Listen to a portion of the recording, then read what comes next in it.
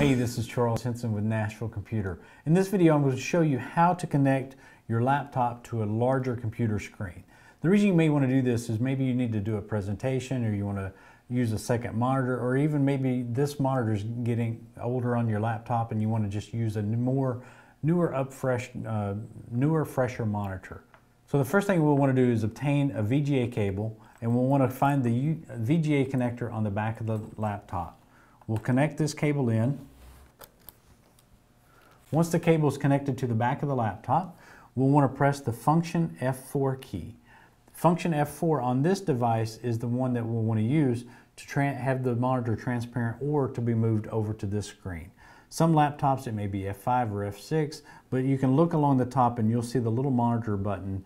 Generally it's in blue, and you'll want to press the function key and that key to toggle between screens.